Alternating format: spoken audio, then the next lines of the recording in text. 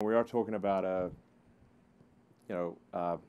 rocket that's more than twice the mass and thrust of a Saturn V, and also designed to be fully reusable, which is obviously also much better from an environmental standpoint to have a fully reusable rocket,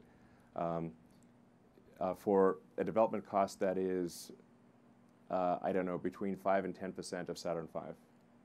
So that's pretty good. Of course, we need to make it work, so it's not worked yet, but it will work. Might be a few bumps along the road, but it'll work. I feel, at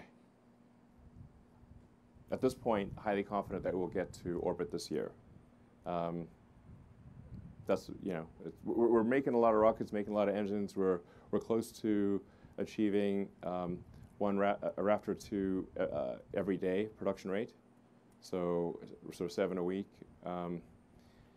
which is tough for a complex engine.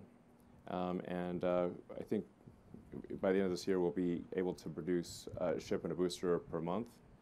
So this is, I don't know, at least an order of magnitude, maybe 2 orders of magnitude more efficient than anything in the past.